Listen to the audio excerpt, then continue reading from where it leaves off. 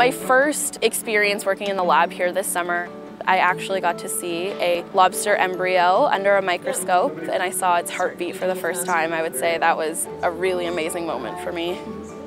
I'm Bronte Thomas, and I'm here at the St. Andrews Biological Station on an Aboriginal internship program.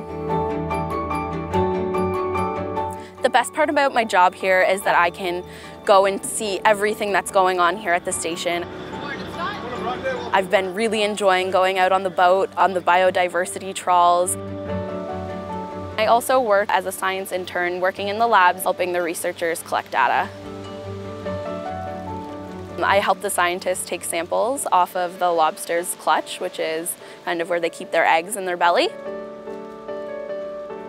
We flip the lobsters upside down and we open up their tail, and their eggs are there, and we take their egg samples from their clutch to be studied. The goal of the lobster research is to see how lobster fertility rates could be affected by global climate change.